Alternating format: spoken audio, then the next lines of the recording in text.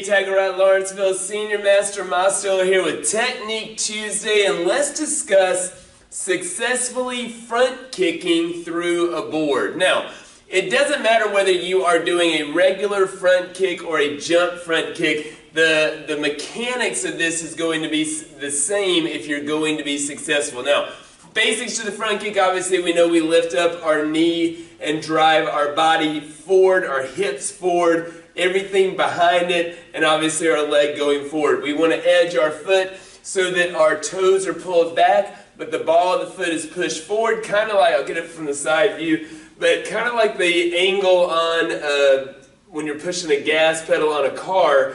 I want to pull my toes back but push the ball forward, not this way, but this way. Now, we're hitting with the ball of that foot.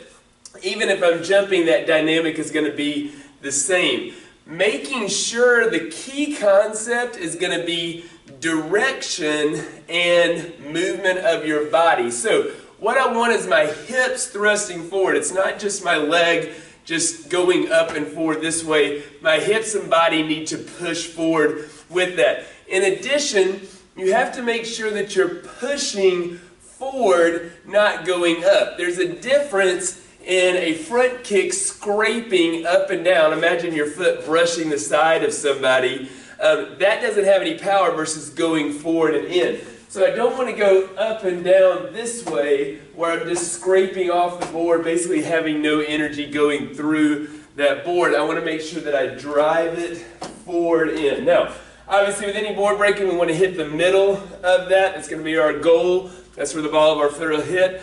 Make sure your hips or your knees are coming up nice and high, and then your hips are pushing through that target, through that board.